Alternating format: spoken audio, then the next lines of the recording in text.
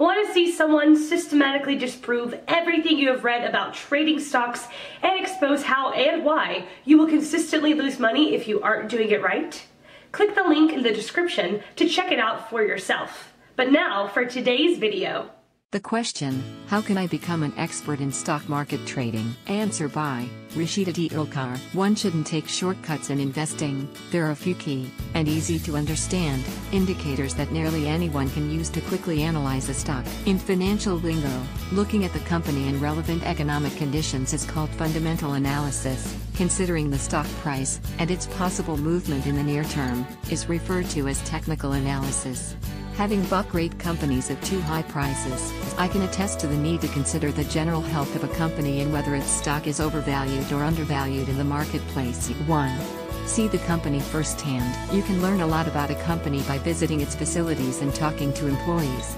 Store visits, chats with employees, etc. can give you insights into an organization's general well-being.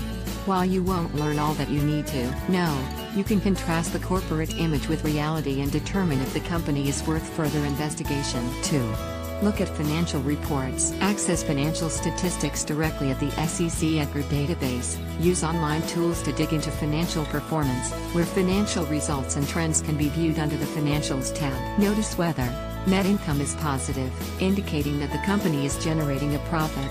Revenue and earnings have grown over time, and operating cash flow is positive and growing. Past performance is not a guarantee but can indicate whether a company may continue to grow and deliver strong returns for shareholders. 3.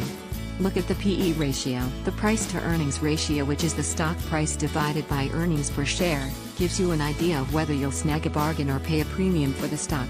This number might be referred to as the stock's valuation, which fluctuates due to real and perceived value. You can get these ratios online on financial portals where expertise will provide you stock information and recommendations as well.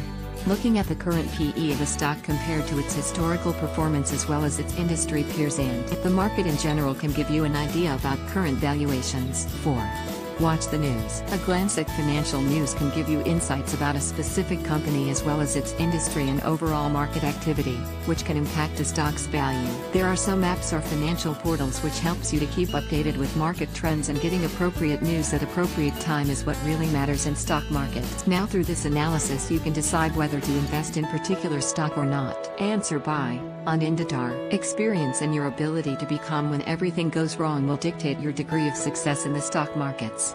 Anyone can read enough books and articles and become an expert in theory of the stock markets. However, unless you are able to apply that theory in the live market, it will not garner you any returns. So, in order to become a trader, be prepared to lose money initially, learn constantly from your mistakes, and most importantly, work on your mental discipline and ability to remain calm under stress.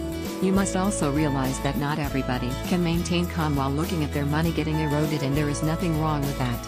So, you must first realize if you have the mentality of a trader.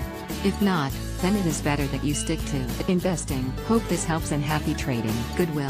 Answer by Neeraj Mehta. Learning plus practicing. Before you start investing you need to have a thorough understanding of how the stock market works.